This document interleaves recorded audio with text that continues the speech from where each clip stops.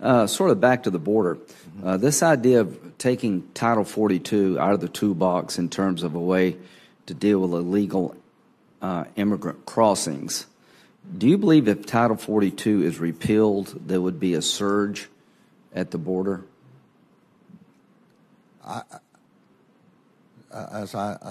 think it's important for me to explain our role in this, and the Justice Department's only role is when the CDC makes its assessment, as it did, and asks us to appeal for us to determine whether that would be lawful.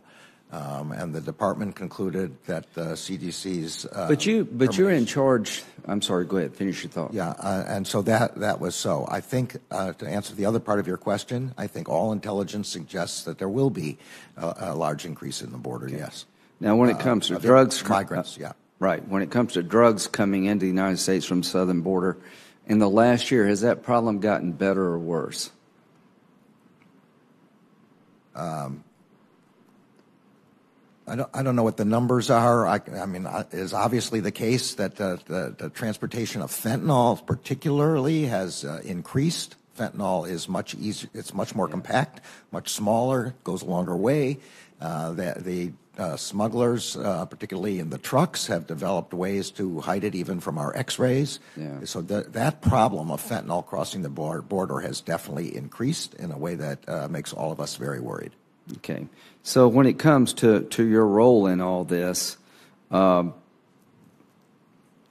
Title 42 is repealed and we get a surge, there's an increase in fentanyl coming across the border, and the leading cause of death for Americans from 18 to 45, they tell me, is fentanyl overdose. Do you think this budget and the game plan for the Biden administration will be effective against this increase? I think that the budget we've asked for drug trafficking and drug interdiction, which is $9.8 billion, is a huge amount and enormous allocation of America's resources in this respect. But again, our job is different than the Department of Homeland Security's job. I got can't speak to their resources. And I'll try to wrap up here, but drug interdictions are dramatically less than they were in FY 2021. We had 913,000. That's how much drugs were interdicted. Now we're at 340,000. It seems to be that interdiction is going down. So my basic question is, do you consider the border in a state of crisis? I think, as you rightly pointed out, there's going to be a lot. The intelligence suggests there'll be a lot of people, a lot more people migrating to the border. The reason I mention that is I believe it is. I believe that the amount of drugs coming across are unprecedented.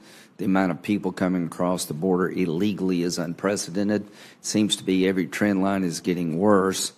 And to be honest with you, Mr. Attorney General, I think we need to go all in, all hands on deck, of controlling our border.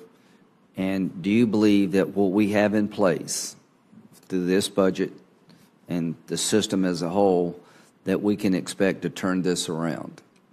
I think that the money, with respect to the Justice Department, which is the only thing I can speak to, I think that if you give us the increased resources that we're asking for, we can do our job. Okay, so 6 months from now, we'll see.